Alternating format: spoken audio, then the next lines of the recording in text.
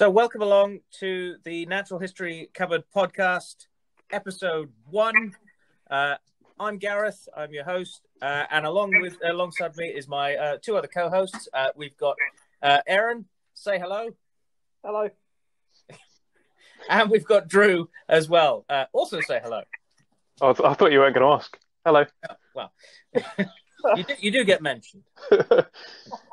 So this podcast is basically going to be everything to do with nature, science, natural history, pretty much anything and everything that we find interesting. Then we'll end up rambling on about it for a bit, and then finding other bizarre things to talk about as well. So let's get into our first segment that we're going to be doing, and that is the news segment.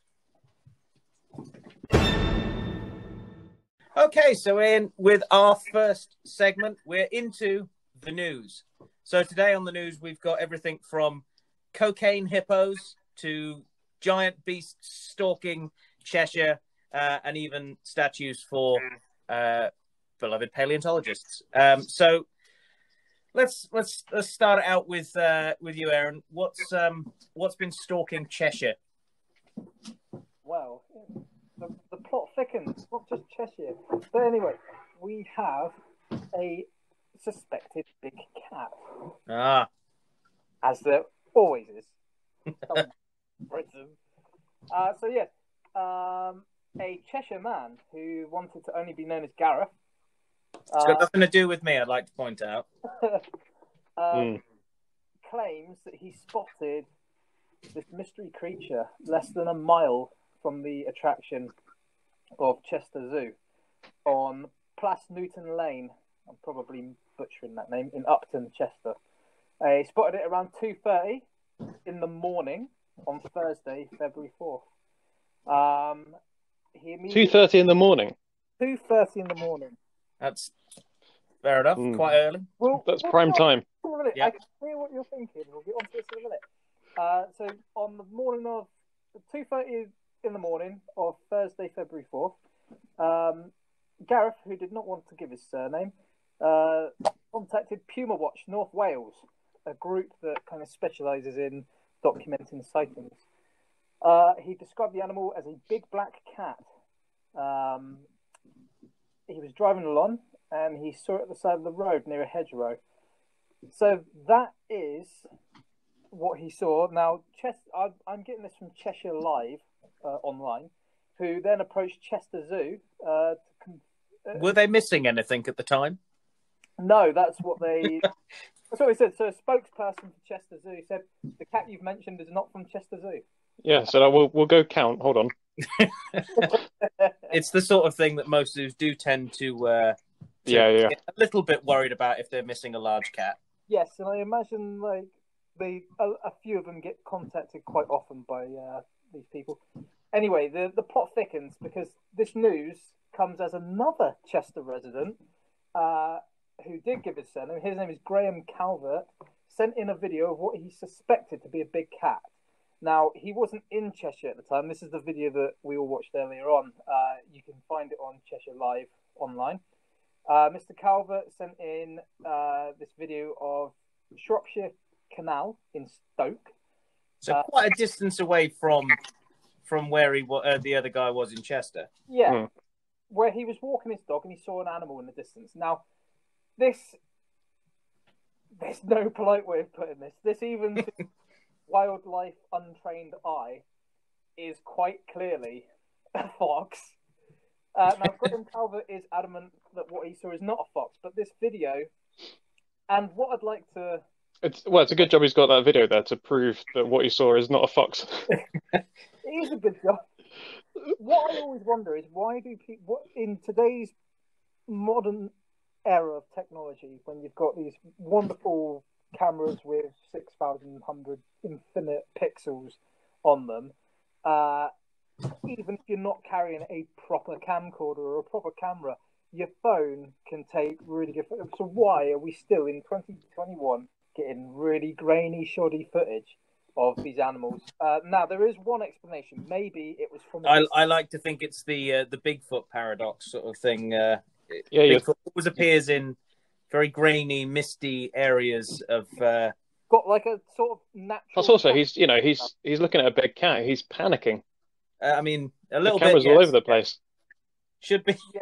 should be panicking a little bit, especially if it is a big cat. For the Yeah, I simple mean, reason if that it it is a big could. cat, he really shouldn't be hanging around. If anything, he should just walk away instead of taking some grainy footage of it.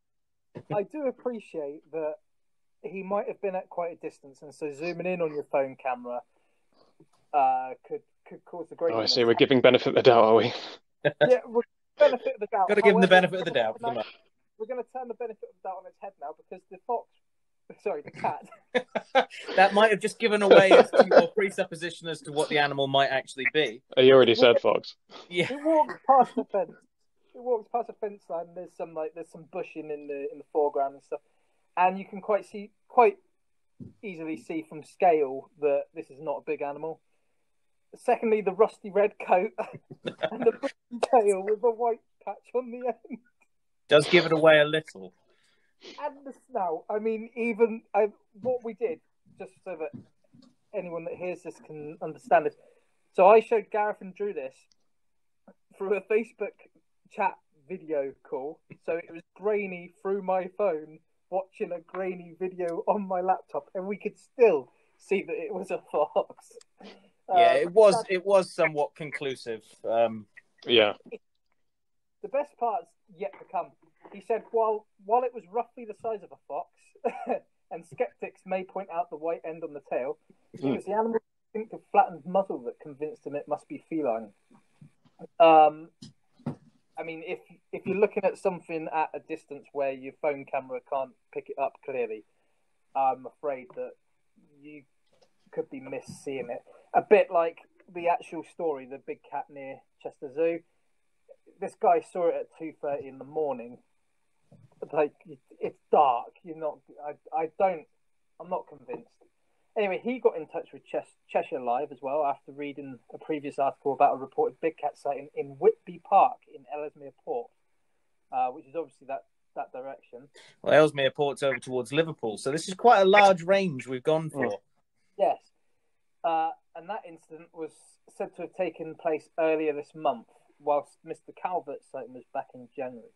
Anyway, the woman who gave her name to Puma Watch North Wales as Carol said that on Monday, February 1st, a large cat-like animal standing about 6 to 8 feet away from her was on the opposite side of the fence at a tennis court. I thought she was going to say it was 6 to 8 feet tall. Well, this is brilliant. So she described the mysterious creature as cat-like, with short hair and a bushy tail, and slender.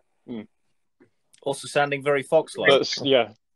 Unfortunately, I mean, there are some credible sightings of definitely things that may be big cats that have happened every now and again, but maybe, Gareth. 99%, I would say, are very much people not being able to identify a fox. Yeah, and it's for perspective.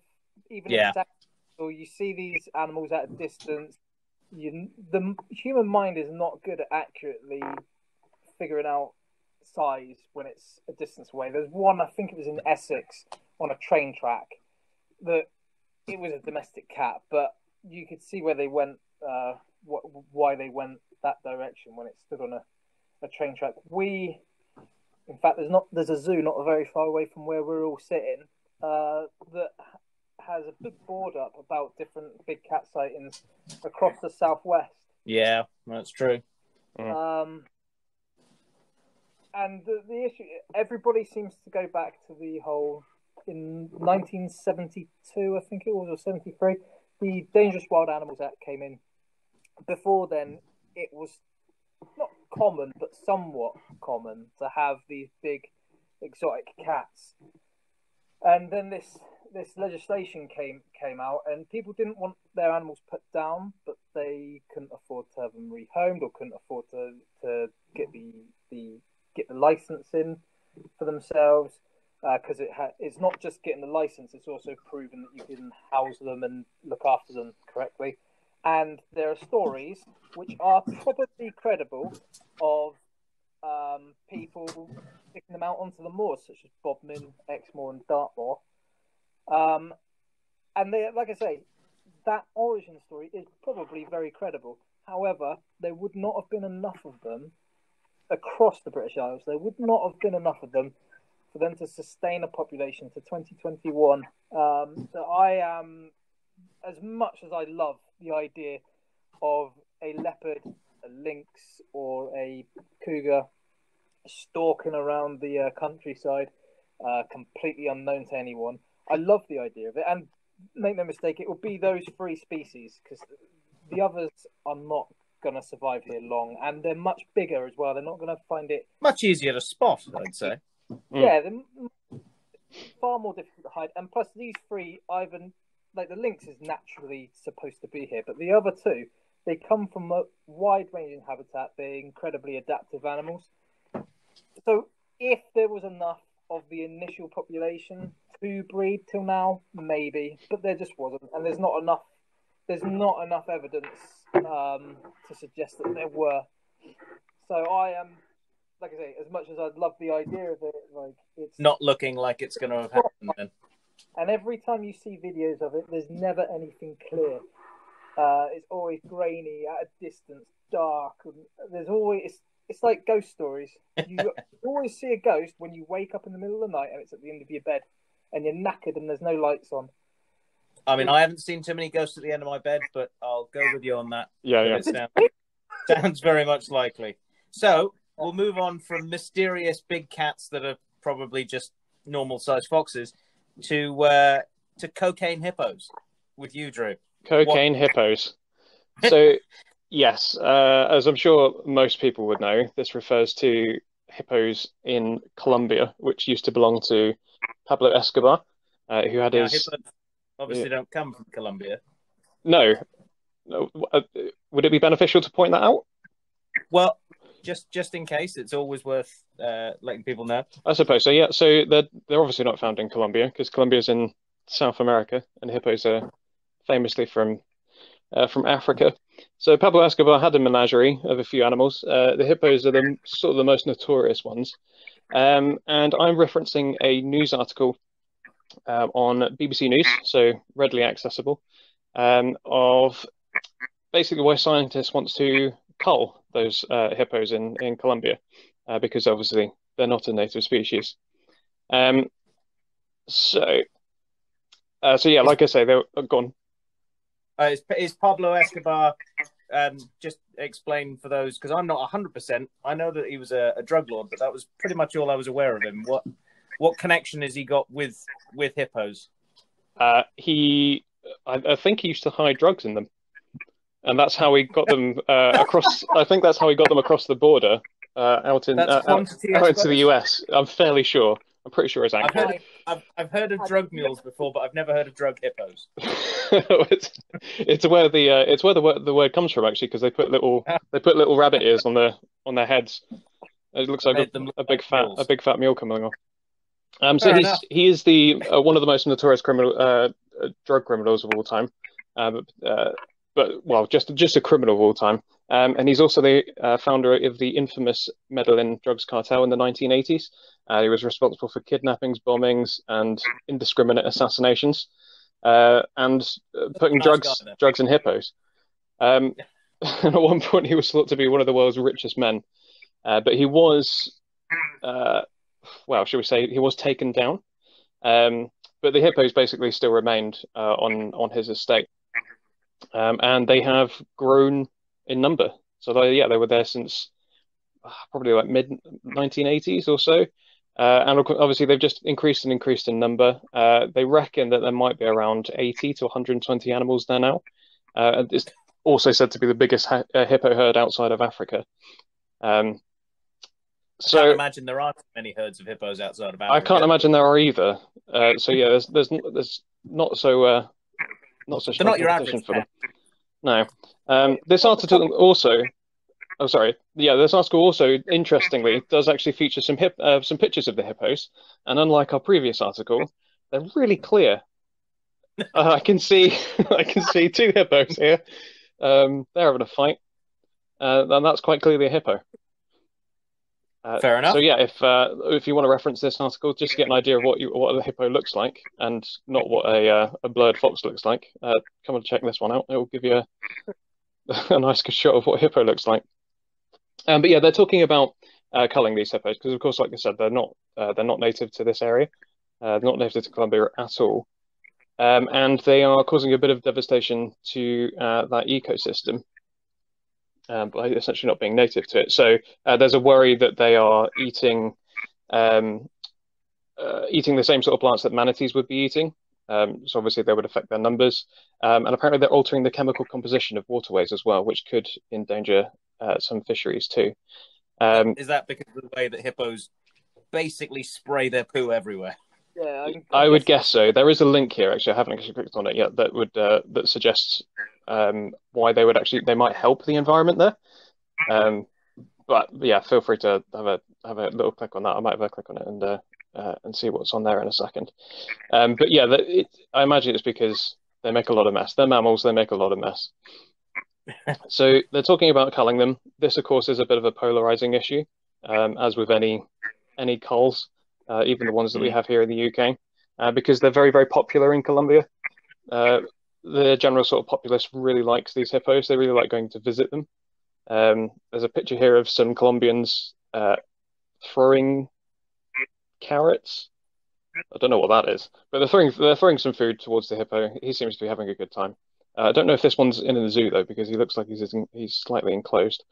But yeah, it's a very unpopular.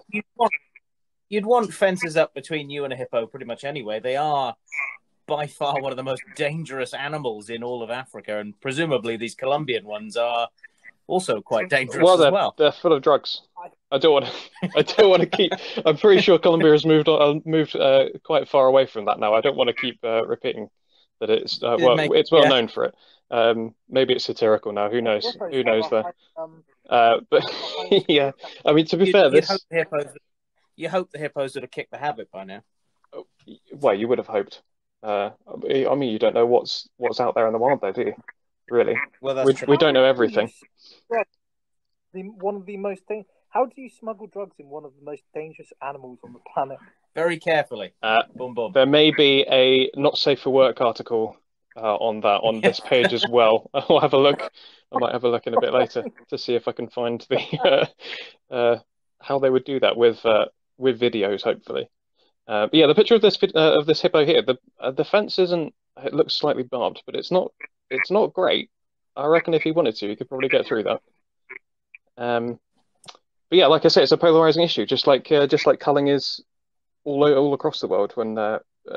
When scientists and biologists are talking about how they should cull an invasive species, there has been news of them wanting to start culling the ringneck parakeets that we have here in the UK, because they're also invasive. They're flocking this way. There's lots of them. And, I think they're as far north as Manchester as well now, aren't they? They're quite good in urban areas. Yeah, exactly. And people feed them, and obviously they're really popular because the slight difference being ringneck parrots, they land in your garden. It's not such a bad idea, No. Hippo comes into your garden, you're going to know about it. Well, also the ringneck parrots they do have a predator here. They have I believe, is it peregrine falcons in London that hunt them? They take them in the wild. However, we do have issues here because obviously we don't have wolves, bears, and lynx anymore. Our largest predators are big cats. Actually, I think you'll find we've got one. Big cats that wear foxes' clothing. Hey, of course. Yeah. So we don't have predators here, but we have a large variety of introduced invasive species over here. Mm-hmm. But I can't imagine there's once you've got an adult. Once you're a hippo at adulthood, there ain't anything that's going to take you out. Not much that touches you now. No, there are. Yeah, that's obviously a big issue as well because they don't have any natural predators in South America, and even in Africa. Once they're fully grown, there's not really much that's going to tackle a hippo. But yeah, I feel like a lot of people over here wouldn't appreciate the extent of damage to an ecosystem that a invasive species does, because people see rabbits or pheasants and they just think, oh, that's cute or that's beautiful, and move on with their day. But these animals do fill niches and sometimes outcompete animals that should be being seen in our countryside. Like you said about the manatees, Yes, yeah. that share the same food as the hippos. Well, if they're impacting where the manatees are, they're far more an endangered species in their habitat there than what a hippo will be. So Yeah, absolutely. Actually, on the subject of pheasants as well, did you know that half of the UK's bird population is actually game birds? I did not. Been released. So half of our entire bird population are all invasive species.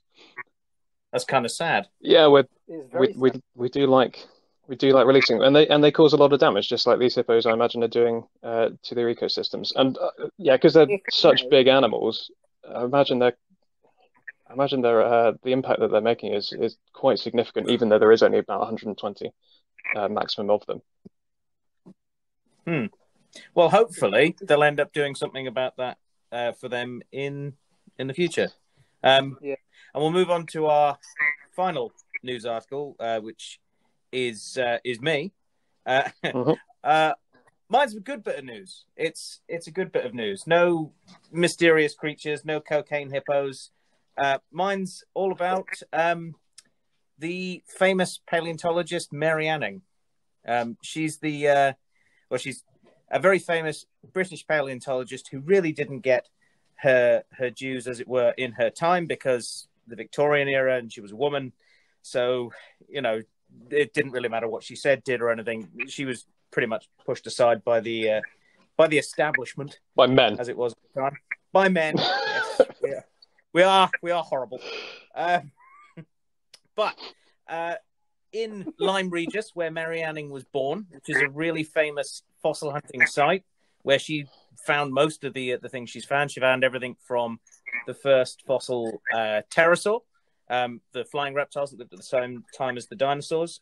She also found multiple ichthyosaurs, plesiosaurs, ammonites, all sorts of different things. And in fact, if you go to the Natural History Museum in London, there's an entire gallery of some of the stuff that she found, and it is truly stunning, the stuff that she's found. I've gone fossil hunting on that beach multiple times and never found anything anywhere near as good. Did you see her? Did I see her? Unfortunately, I haven't got a time machine. She has been dead for about 200 years, so right. Just missed her. Okay. But the Mary Anning Rocks campaign, which has been a group that's set up a goal to try and raise £100,000 to build a Mary Anning statue, because the town itself has got very little up about Mary Anning, which is a bit crazy, really, for someone who was that famous and made such a dent on science. There's nothing about her, really. It's really kind of sad. Mm-hmm. So a local girl of what's her name, Evie Swire, questioned why there was no memorial to Mary Anning, and they started a fundraising campaign, and it just hit its target the other day of £100,000. In fact, it's now going sort of over that, and they're going to try and raise enough funds to be able to have sort of a virtual walk around Lyme Regis, pointing out all the different sites where she lived. Oh, that's cool. And worked and everything. So using like QR codes, so you'd be able to follow it with your phone, and find all these different places on sort of a virtual map. So that's a pretty cool thing.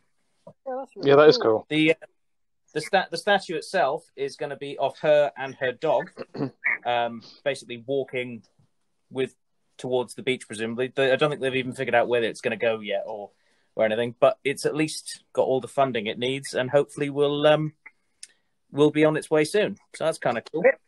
What's the scale they're going for, Gareth? Because I remember before Verity was unleashed in Ilfracombe, on the harbour down there, they were saying, "Oh, it's going to be North Devon's own Colossus of Rhodes." It's really not.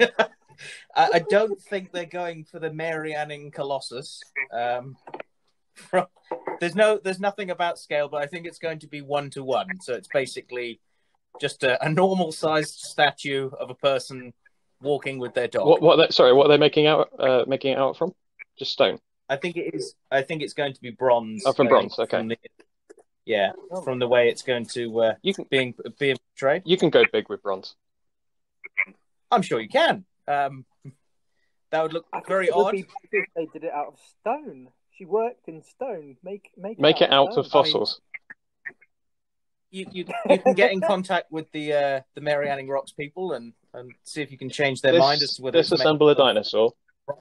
Make Mary Anning. Please don't. Oh, As someone who, it was just a dinosaur that no one likes, Gareth, like the Spinosaurus or something. as someone who really both likes fossils and Spinosaurus, I'm kind of against that as an idea. But it's really good to see someone getting the recognition that they very much didn't get in life. Oh, She had a bit of a raw deal when it came to things. She, if I remember correctly, her dog got crushed in a landslide. Well, that was careless. I think her father got seriously ill. She then died when she was about 40 or 50. It was it's your classic sort of Victorian sort of tale where everything's depressing and probably there's smog everywhere if you were to film it. Yeah, if I think about going back in time and sort of eras that I'd like to live, Victorians really feature pretty low on that list because they were an awful period. I know there's lots of discoveries and stuff, and we were learning lots of things, and obviously there needs to be lots of ironing out. But Jesus, did they iron? Well, I believe even better. I believe there is a Mary Anning film that is coming out as well. So there is. Well, that's cool. That was filmed. I believe some of the filming was done for that about 2 years ago. Thankfully, just before COVID and everything hit. Isn't that Kate Winslet? So, is it Kate Winslet? I think it might be. Yeah, I think it might be as well. I think I've heard of this. Yeah. So hopefully that'll come out soon, and we can see a bit more about Mary Anning and more people will be aware of her. Absolutely. But and hopefully a statue will come along soon.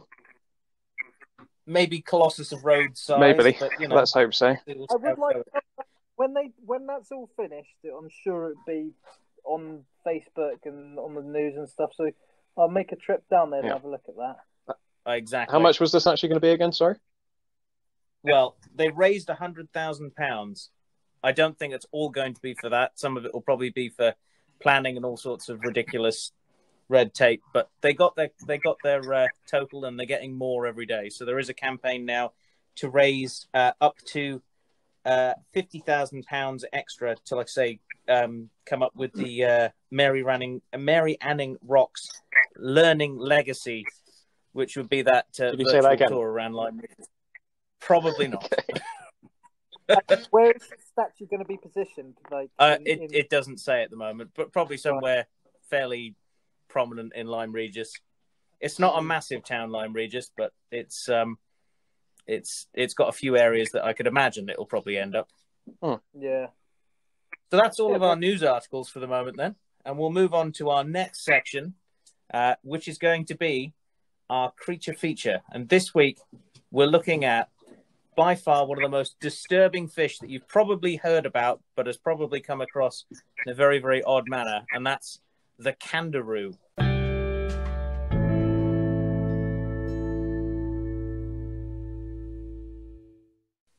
Right, well, welcome to our creature feature. This segment, we're going to be looking at one particular animal or a group of animals and their more bizarre sort of features.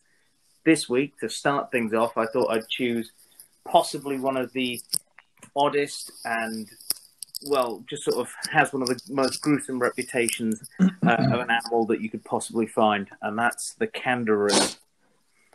Are you two familiar with the Candiru? Yeah, vaguely. Gruesome reputation. It's the old pee-pee fish, isn't it? Yeah. You said it. Well, the Candiru that we're going to be talking about, there's two species that are actually very unrelated to each other, but both have the name Candiru. Both of them are absolutely fascinating for disgusting reasons. The one that you're thinking of, the Candiru, that everyone says gets into your nether regions, is Vandellia serosa.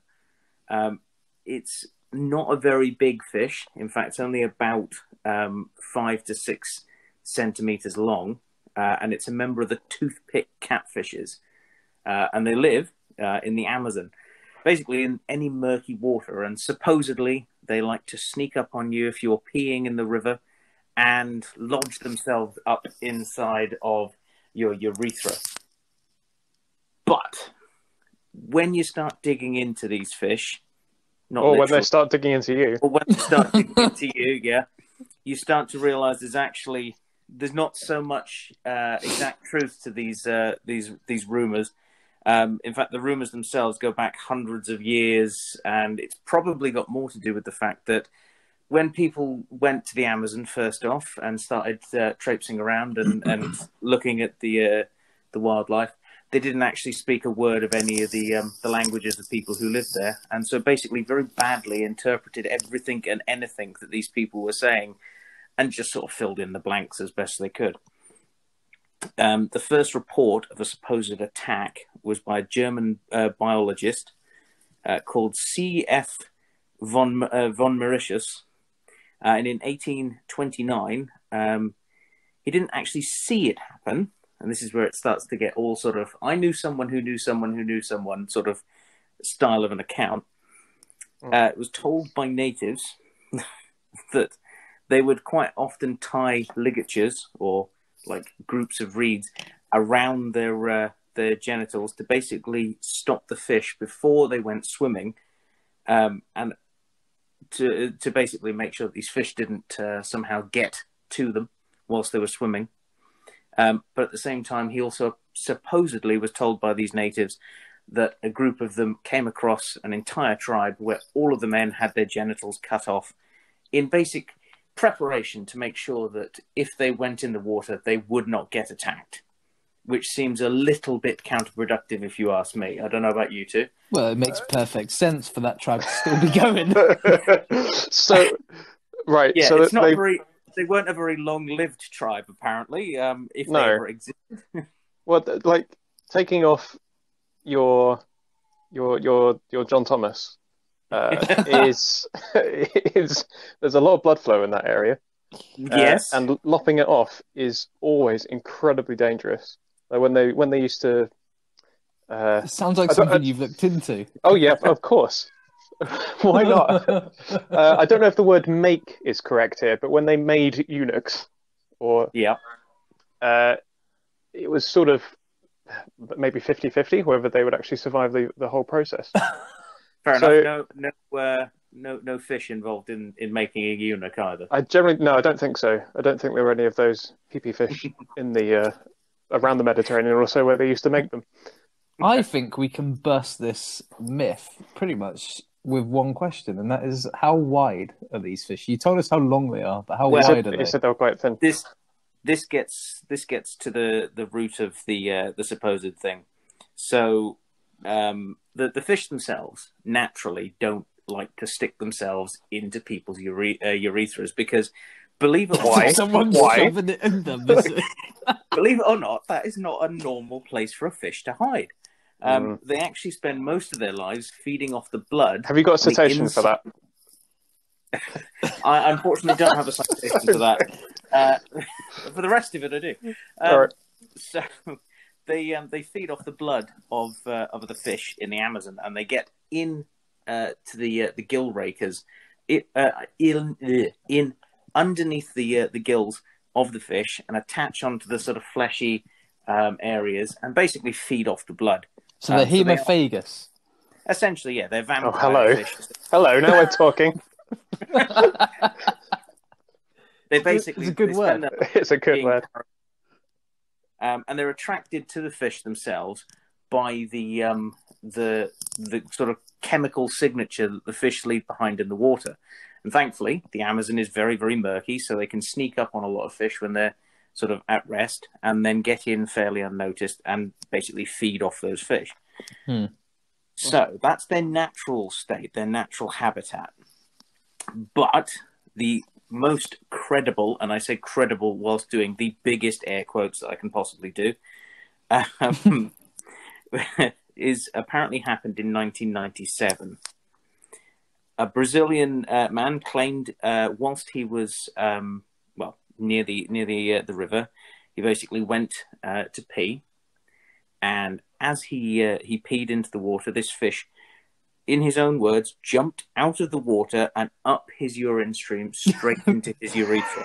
Did it climb the urine stream? Like a porpoise.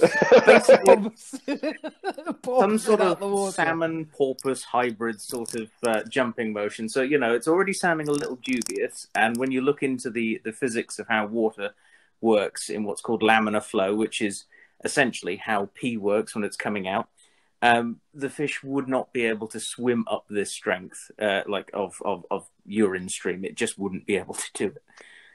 But supposedly this fish got lodged inside of his urethra, and he actually had surgery to remove it.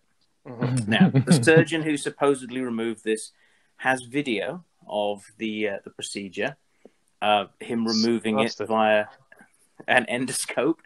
And essentially cutting the fish into sort of bits to pull it out. It has 3 barbed spines, one on each one of its pectoral fins, the ones on the side, its arms, basically, and then one on its fin on the top of its body, its dorsal fin, and that basically helps to lodge it in place, a bit like a spike. It's a little cow trap. Yeah. Little cow trap fish. Essentially, it sits there, and it so supposedly this is inside of this guy's urethra, who is supposedly in a lot of pain. I imagine it probably would be very, very painful.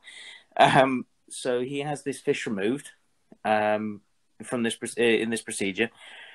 They then the surgeon apparently kept the fish afterwards in a jar, and it sat in the medical, in the University of Manaus ichthyology department, where basically it was a room full of loads and loads of jars. And if you look it up, you can actually find an episode of River Monsters. That's the show where the guy goes around and catches lots of different fish. And essentially, he takes the same guy who supposedly this happened to this department and shows him the fish in the jar. And this is sort of a weird reunion thing that they did where they went, here is the fish that supposedly he has like flashbacks. Supposedly, the fish probably having some it was like, Mom, tell me where the fish touched you.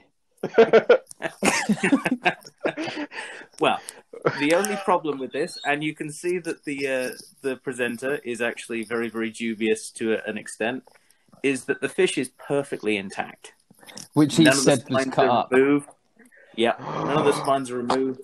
And it's looking like a totally different fish. Oh, the game's over. I can link this back to my story in Cheshire earlier on. It's not a fox, no. No, but the big cats, are they known for that?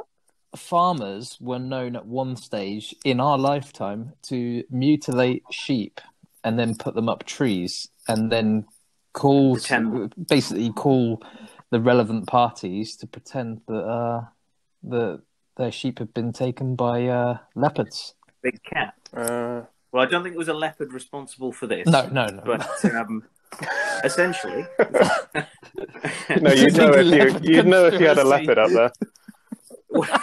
You don't want a leopard. Also, it's the Amazon. Well, yeah, it's going to be a jaguar up there, isn't it? So essentially, it didn't really seem plausible, and probably the biggest thing is the fish themselves are actually wider by quite a bit than a human urethra. Well, talk for case yourself. Closed. Case closed. If this fish has managed to do this, it's not only rocketed up some urine, which is very unlikely to do in the first place. Yeah.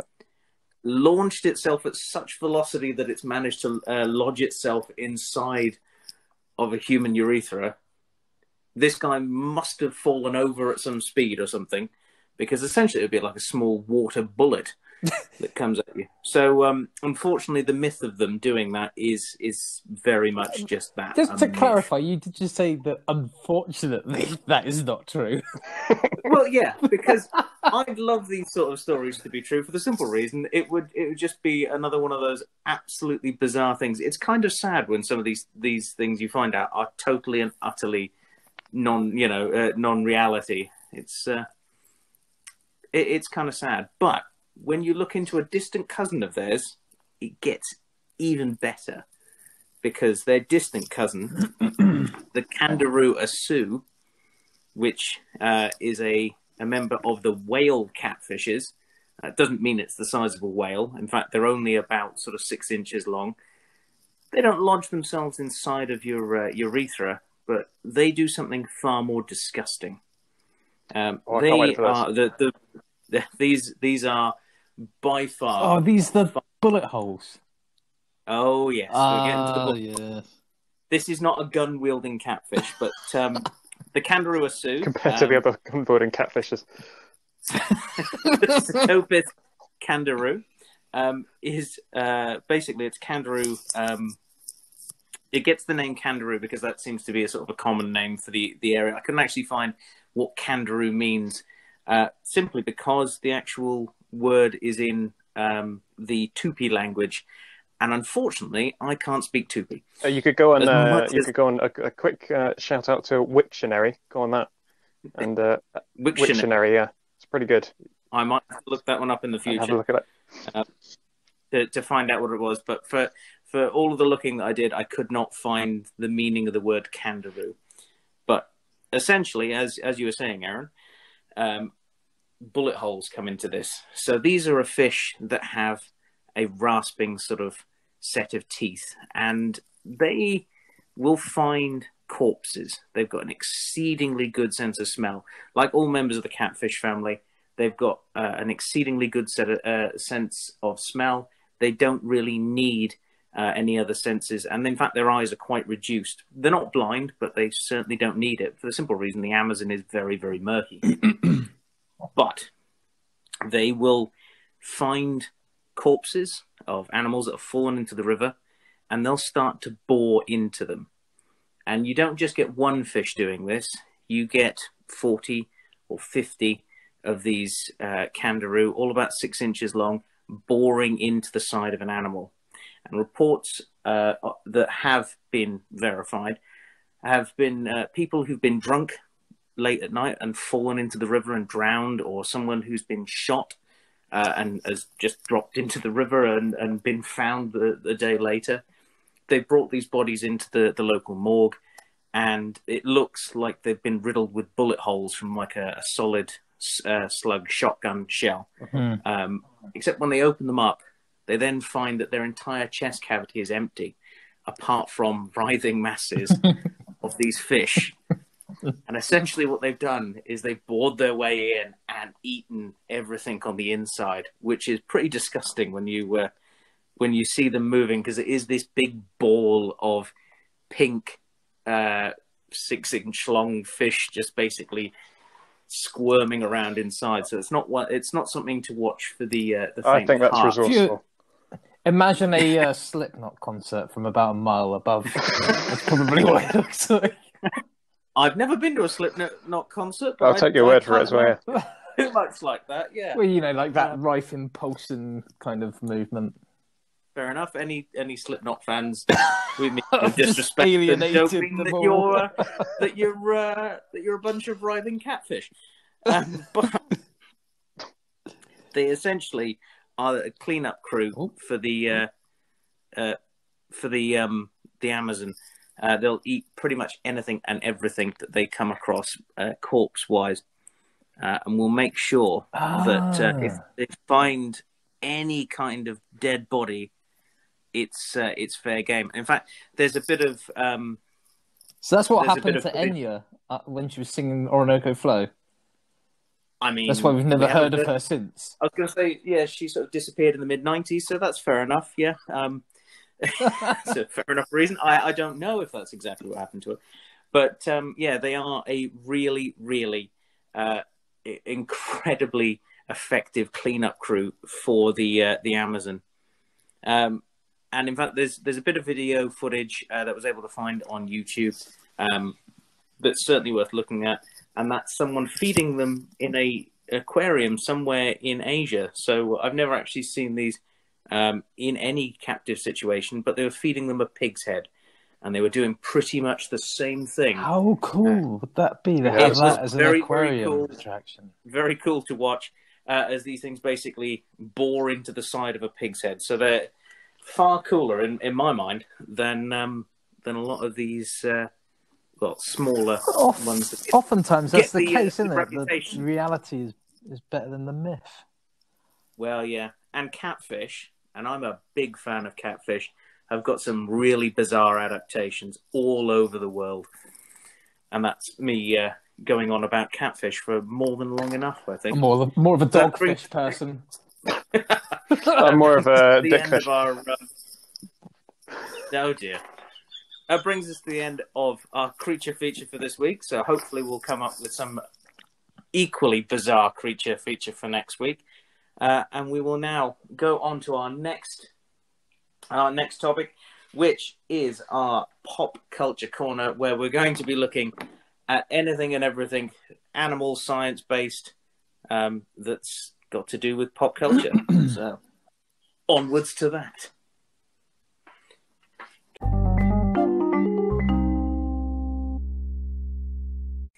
Okay, well, we're now into Pop Culture Corner, which is our little way of looking out at all the things that are floating around there, whether it be random things that I want to buy, random things that I want to go and see at the cinema. Much chance of seeing things at the cinema at the moment, or just things that have popped up to do with pop culture and animals. For our first segment on this, Aaron, you've got something. Why don't you take it away? Yeah, I think Sam Neill's been drunk over the over the course of It sounds like you're drunk at the moment. We didn't stop drinking. Yeah, sorry. So February's been a bit of... Take a second and calm yourself down. Right, so February's been a bit of an exciting one, it seems, for Sam Neill on the set of Jurassic World Dominion, which is the 6th film in the franchise. It is. Wow, that's... Didn't honestly think of that. So that makes you feel old. It does make me feel old, because I remember seeing the first one when it came out, and I was about 9. I saw it in the cinema, yeah. Yeah. So he started off the month by claiming that Jeff Goldblum drove everyone crazy. I think he probably does. In my Jeff Goldblum is essentially just Ian Malcolm. That's just exactly how I see him in real life. Basically, he just kept coming up with ideas on the fly and trying to convince everyone to do it. So he then sitting in follows the this corner up. laughing whilst with his shirt open. Now, for those of you that don't know, Sam Neill, of course, is famous for playing the parody of Odin in Thor Ragnarok. Yes, that's what he's most famous for, I think. Yes, he's well known for that. And that's got everything to do with natural history and science. He also plays in a slightly smaller role, Alan Grant, in the Jurassic Park franchise. I don't know in that. which he stars in arguably the best film in the franchise, Jurassic Park, and the worst film in the franchise, Jurassic Park 3. We'll always disagree on that one. I don't hate that film. That's the worst. No, I agree with Aaron. We're taking over this podcast now, Gareth. I'm always going to get outvoted on Jurassic Park. It's the sequel trilogy of the Jurassic Park franchise. Anyway, he follows up his Jeff Goldblum rant with this. Was it a rant or was it just like statement. an off comment? Sorry, I'm more interested in that now. Well, like. It was a bit of a sarcastic joke, I think. Really. Oh, right, okay. He follows us up by saying Jurassic Park 3 is pretty damn good, which I think is high praise for fertilizer. It's I think that's a crime to say that, really, actually, Mr. Neil. Anyway, he then followed this up just a couple days ago by saying they shot a 6-hour movie. Jurassic World Dominion is a 6-hour movie. I would watch. Now, he's not saying that the movie hours. itself is 6 hours. He's just saying that they filmed filmed a 6-hour movie. Can you believe that he's 73 years old? Who's directing this one? I mean, he's done well. 73. I who is directing believe this it's Colin Trevorrow, the one who was supposed to. I'm going to insist. He was supposed to do Episode 9 of Star Wars, and then that all went down the toilet. I'm going to insist that they released the Trevorrow cut, all 6 hours of it. So he's quoted as saying, "It's going to be a big film. Colin Trevorrow has a childlike sense of wonder, playfulness, and inventiveness that Spielberg has." Now, if I remember correctly, Sam Neill also spilt beans on the fact that there's going to be Giganotosaurus in this Yes. one. I think I it do was remember that. Sam Neill is a bit like the Tom Holland of the Jurassic Park franchise. These two just can't seem to keep their mouth shut. If you want stuff spoiled about the movie coming up, go to Tom Holland or Sam Neill. So then he says, "We really shot a 6-hour movie. We were all very gung-ho. Hopefully there'll be thousands of massive cinemas ready for it. Because it's a big film for big audiences." Yeah, I can't imagine seeing a Jurassic Park film for the first time and it not being in the cinema. Yeah. But the way the world is at the moment, who knows? Well, Yeah. So yeah, that's the 6 hours of Jurassic Park in one movie. Obviously, it's not going to be 6 hours long, which is a shame because I would like. It is to a see shame. whole I 6 would hours. watch it. It depends on the quality of those 6 hours. Because if it's That anything is- like the Fallen Kingdom, I wouldn't want to watch If 6 we could minutes slap, of that again. let's just slap an audible or an audio spoiler warning here, just to prove my point. Sam Neill continues, "It's the same character, but different world, different times. Dr. Grant and Dr. Sattler haven't seen each other for some time, so you'll see how that pans out." Now, I was assuming, and I think many other people were assuming, that they would actually be back together in this one. Well, not really, because she had a child with another yeah, no, person she- married. Yes, but there's two things with that. Firstly, why would they bring these two back together? And secondly, Jurassic Park 3 doesn't count. Fair enough. In your movie universe, you've just deleted that third film. Well, actually, to be fair, I've erased it. they have in the Jurassic World films, they have sort of retconned, haven't they? From They have an awful lot of from stuff, 2 and 3.